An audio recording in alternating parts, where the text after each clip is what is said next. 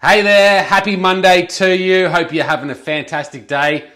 Today I want to share a couple of things or insights that I've had through reflection about how I want to improve productivity. I think it might be able to help you as well. You see, last week it was a fantastic week actually, but I'm one of those guys that really thrive on routine. I love having a disciplined routine. It helps me thrive, it helps me be happier, it helps me feel better.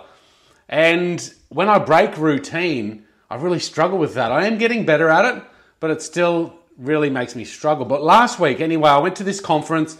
It was a 2-day conference, fantastic conference. Got a lot of learnings and takeaways. Had Anzac Day thrown in the mix, and again, another great day. Went on a big hike. And so my whole week was thrown out of whack.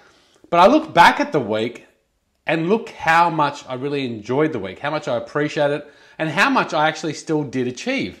Even though 3 days were taken away, which I'd normally spend, in my business, working. And it made me really think over the weekend, and then this morning as well, I've done a bit of reflection on this.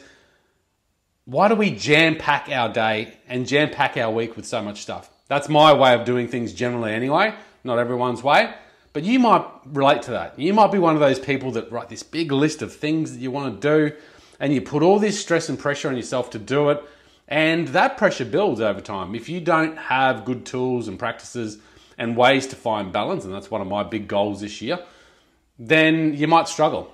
And what I thought when I looked back at last week is I thought, how can I apply that to my day today? And how can I apply that to my week this week? And I thought, what if there's just 3 things? 3 things we could do today in our personal life, in our work life, that would help us really feel like we've achieved a lot, but still had a good level of a balance so we can sustain that level of activity going forward. Because when I look at, a 6-day work week, which is typically my work week, I can't even speak today, 6-day work week, which is typically my work week, and I take 3 days out and I still achieve pretty much just as much, then what am I doing wrong? So I think maybe this will help me improve in that manner. So that's exactly what I'm going to do. I'm going to look at today and go, what are 3 things in work that I could do today that, number 1, are important for my business, number 2, are going to help me feel accomplished, and number 3, are going to help me feel, enjoyable with my work.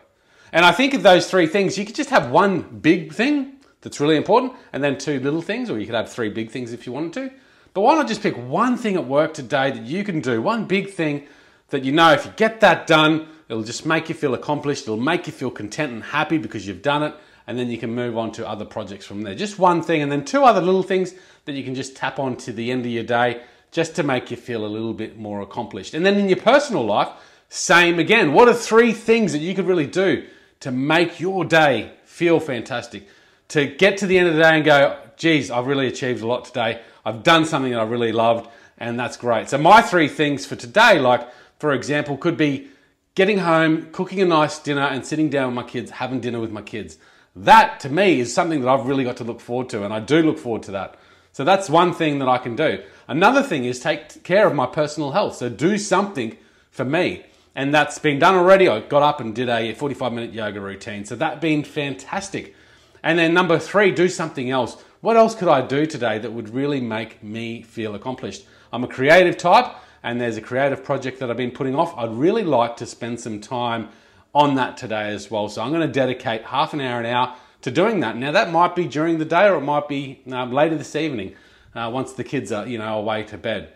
But I think if we can look at our day like that and just pick 3 things and really think about them, write them down, and then remove all distractions and just focused on one project at a time, we could accomplish a lot more while still having a great deal of balance.